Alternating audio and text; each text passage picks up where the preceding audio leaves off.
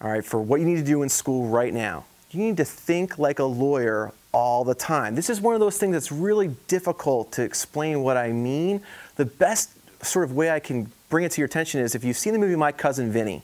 He has these kind of made up fights with his girlfriend, fiance, whatever in the movie. They just pick fights with each other, and that ends up helping him at the end of the movie.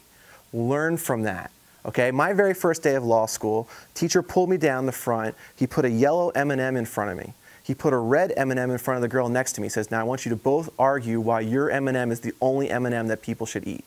I was like, this is the stupidest thing I've ever done. I'm arguing about a yellow M&M, but I realized his point, which is you just need to start thinking like a lawyer. You need to scrutinize everything. You need to be observant of what's going on. You need to think about all the little nuances. I mean, I go into a grocery store. My wife won't go with me anymore because I go into a grocery store and I could be in there for hours just looking at the cereal boxes going, oh, honey, look at this, this generic brand is so similar to the Kellogg's, and look at these trade dress issues. And she's just like, just shut up, just pick a cereal. You want to take classes that you know you're going to rock out on.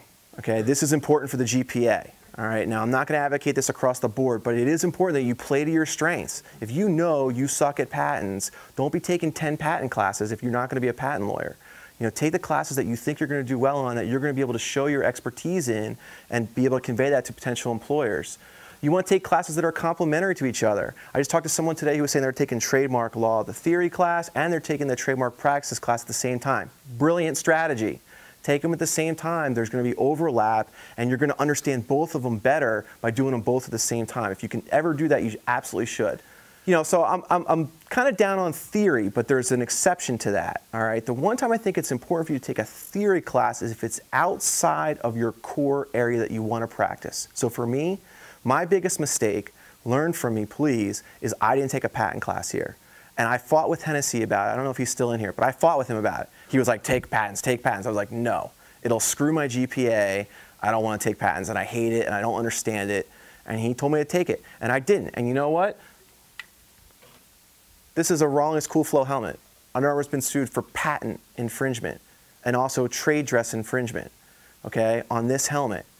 I don't know patent law. I'm worthless, okay? I wish I had some conversancy in patent law, and now I'm sitting on the ski lifts and I'm reading patent books, okay, because I got to teach myself because I didn't do it back when I was here. I'm in an interview with these two guys from Paul Frank and Collins, and they're sitting there and they're reading my resume back to me, and they're, well, I see you did this and you did that, and what do you think about this and what do you think about that? And I kind of looked at him with this sort of look of like, what is this foreign document? And I asked him if I could see it, and the guy handed it to me. And I crumpled it up right in his face, and I threw it over his head. Luckily, it went into the trash can, and I made it. I'm terrible at basketball, so that was a little miracle in itself. And I said, look, with all due respect, I know there's people that are interviewing for this job that have better grades. They've done more stuff than I have, and on paper, they're going to look more qualified. And in place of that, I took this book out, and I laid it down in front of me. I said, guys, I've read this twice, cover to cover. Let's talk about it. What do you want to know? Because what I'm saying to you is these other students, they might have gotten a good GPA or good this or good that. But when I come in there my first week, I know how to file a trademark application. I know how to file a response to office action. I know how to do a letter of protest. I know all the procedures, and I know all the little nuances just based on studying this thing. I don't know, these guys might have just been so shocked that I had the nerve to try this little move on them. They hired me. I mean, and it was like, it wasn't because I was smart. It was just because I was passionate and I was confident.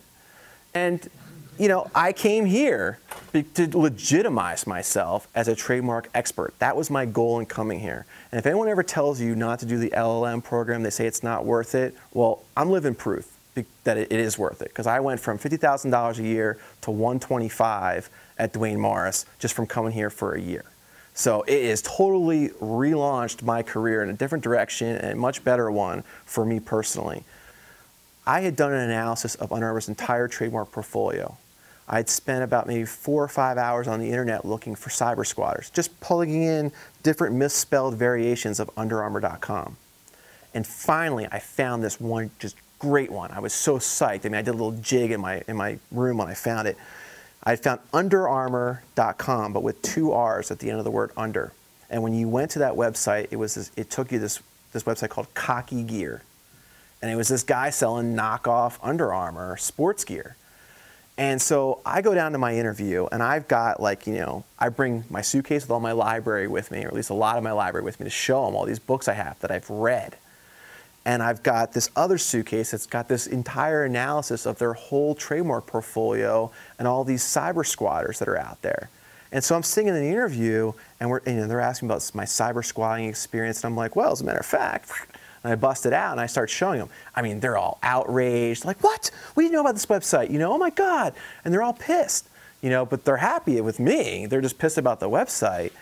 But what they told me made me stand out was that I showed that I was really interested in the brand. You're going to be in one of two most likely positions in your career. You are either going to be a big fish in a little pond, okay, this would be Under Armour, where there's not a lot of lawyers and you are the go-to person, or you're going to be a minnow in the sea.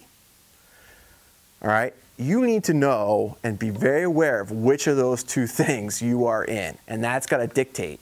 If you are a minnow in the sea, do not be different. Be like the other minnows. You know, what happens to the minnow that's in the sea that like ventures off by himself? The shark gets him, right? You need to go with the herd, okay?